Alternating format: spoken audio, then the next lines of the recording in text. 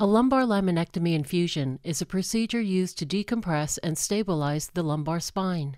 This relieves pain and weakness caused by narrowing of the spinal canal, a condition called spinal stenosis. Spinal stenosis is defined by the excessive bone and ligament growth of the spinal canal.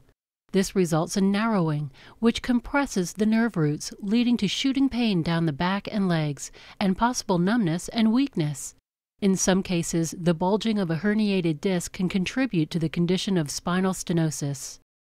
In a laminectomy, the bony arch called the lamina is completely removed to alleviate the pinched nerve roots. Using fluoroscopy, a special type of X-ray, the treatment region is located and an incision is made on the patient's lower back. In an open laminectomy, the spinous process is exposed by dissecting the muscle on both sides of the spine. A self-retaining retractor is placed, and access to both sides of the lamina is achieved. This procedure results in more tissue trauma than the alternative minimally invasive bilateral laminotomy. The spinous process, the part of the vertebrae that protrudes down the back of your spine, is first removed to better access the damaged parts of the lamina.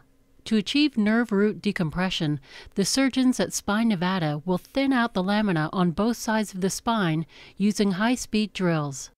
Special biting instruments are then used to extract pieces of the thickened ligament. The surgeon tests the nerve roots to check if pinching still occurs. Bone spurs around the foramina, openings where the nerve roots exit the spine, may be cleared in order to achieve full nerve root decompression. Graft material is laid on the transverse processes and facet joints.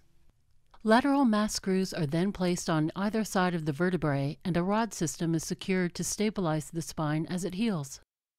Over time, the graft material will fuse with the vertebral tissue above and below, forming a bone mass called a fusion. The wound is closed with absorbable sutures and a dressing is applied.